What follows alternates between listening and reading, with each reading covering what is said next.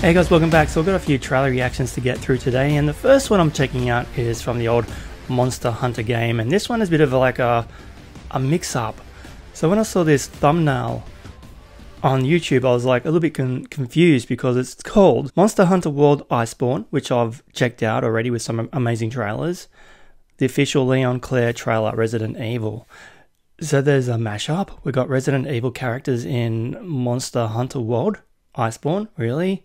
I'm a big fan of Resident Evil, so this is really interesting to me. So let's just dive in and have a look, yeah? 3, 2, 1, go. Resident Evil.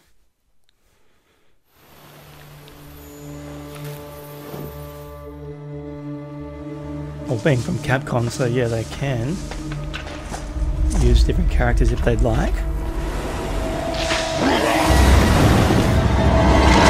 Don't shoot! Get down! I suppose, yeah, the Resident Evil monsters could be Iceborne. Iceborne. They could be here. Is this legit?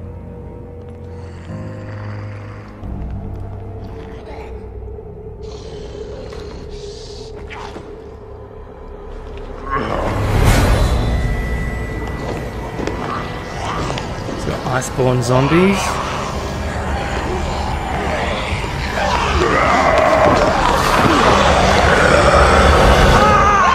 The hell?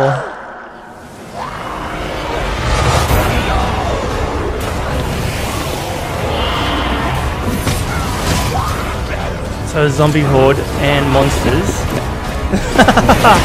What is going on here? This isn't real.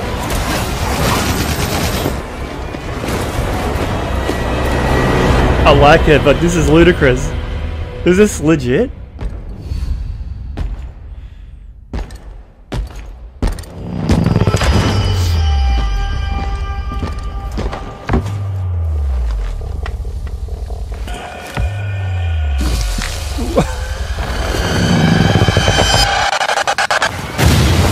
Oh my god.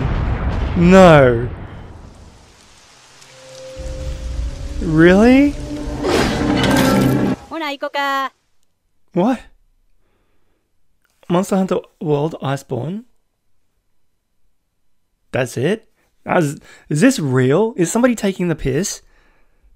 Is that legit? Is that like a real thing? They're bringing Resident Evil characters into the Monster Hunter World Iceborne? Are they really?